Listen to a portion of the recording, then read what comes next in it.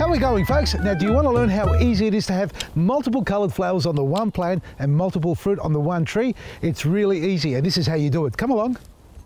Here I've got a nice white rose, of which I'm going to graft onto it a red one. First, we do the cut onto the rootstock.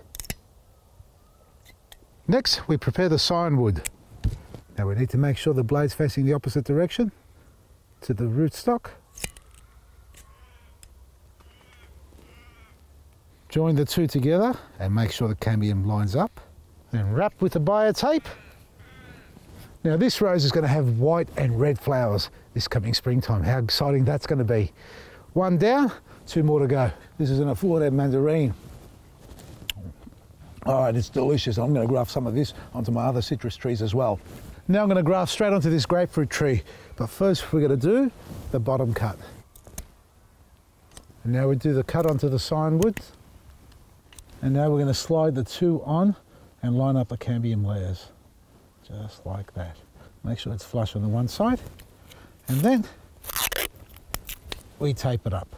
Two down and one more to go. And now we're going to take a horseshoe Asian pear and graft it onto a koshui. Find the spot we like, and we're going to do it down low here, nice and close to the rootstock where we can get lots of juice flowing up. First cut onto the rootstock.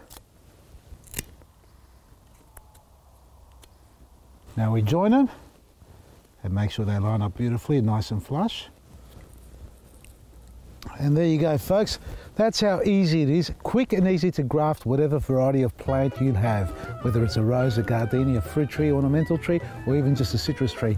Nice and easy with the Italian grafting tool is all you need to do, and a little bit of bio tape to wrap it around and protect it. So grafting season's coming up very soon, in the next 2 to 3 weeks, maybe 4 weeks, maybe 5 weeks.